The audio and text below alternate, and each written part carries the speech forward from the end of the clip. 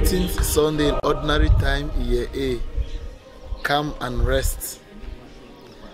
Our modern society has been plagued by stress and depression. Stress is the cause, and depression is the condition or consequence. Stress lasts for a few days, but depression can last for a long time. Stress happens when there are tensions, pressures, threats, or demands that you feel you are unable to cope with. These tensions, pressures, threats, or demands can come from outside you or from within you. When we are stressed, we obviously feel anxious, uneasy, fearful, tense, or panicky, or just thinking about an unpleasant situation, about people, or about events. Too much stress, therefore, can cause damage and dysfunction to our body, to our mind, and to our spirit. There are so many things to get done each day. At work, in school, taking care of the family, running errands, cleaning the house, just to name a few.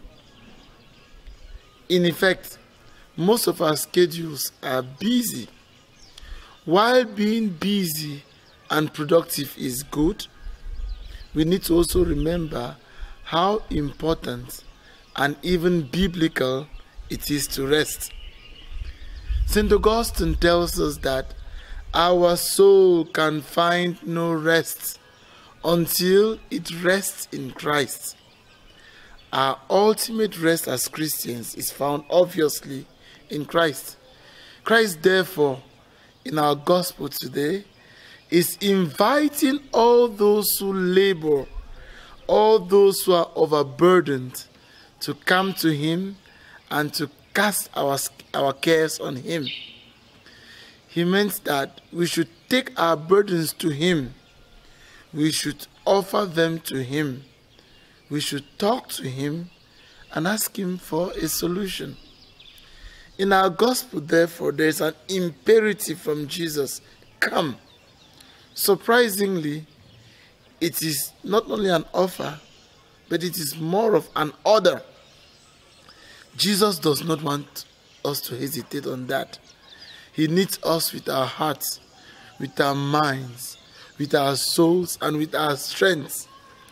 It is only in Jesus that we can find our complete rest from the cares of this world, from the sorrows that plague us, and from the need to work to make ourselves acceptable to Him. In Jesus, we find complete rest from the labors of our efforts, of our self-efforts, because He alone is holy. He alone is righteous. Jesus gives us an offer so that we can be refreshed. 1 Corinthians chapter 16, verse 18. Are you tired? Are you wearied? Are you stressed? Are you depressed? Jesus Christ is giving us an order to come to Him. He is equally giving us an offer to have rest for our soul. Let us not miss this opportunity. Oh, that today you will listen to His voice. Harden not your hearts. May Almighty God bless you, the Father, and the Son, and the Holy Spirit.